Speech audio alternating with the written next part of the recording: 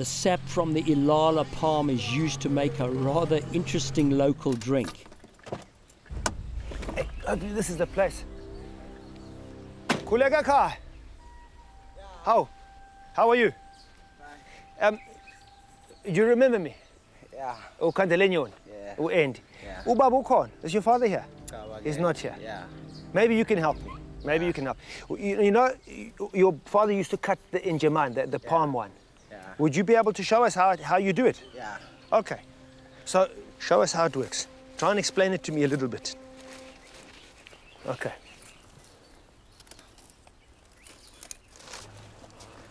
Then you cut a little bit. It's so tough. You cut it 2 times. Yeah. You were straight. Okay. Then I take this. There, we fill it into there. Okay. Oh, so you've got a little sieve in there. Okay. Yeah. So you're using a piece from the Ilala palm. You put in there. Then the juice goes into the container. Yeah. It's clever, man. Now, how often do you do this? Sike mini ungatheli natambama uyasika uyathela ekuseni uyavuka uyasika uyathela. So you cut it in the morning, and you take the bottle and you put it into the 2 liter. At lunchtime you only cut and you leave it, and then in the evening you cut again and you put it into that. Okay. I want to just taste it a little bit. It's quite yeasty. Yeah.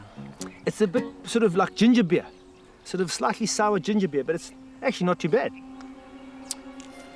Right away, the sap will start fermenting and in 2 hours produces a mild, intoxicating wine, which the locals love.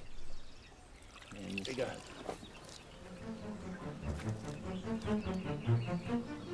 Now, as a wine connoisseur, you got to, smell the bouquet? It smells rather sour, but we'll try it.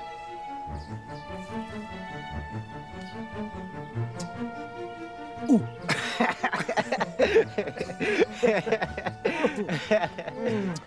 I think I'd stick to a Sauvignon Blanc.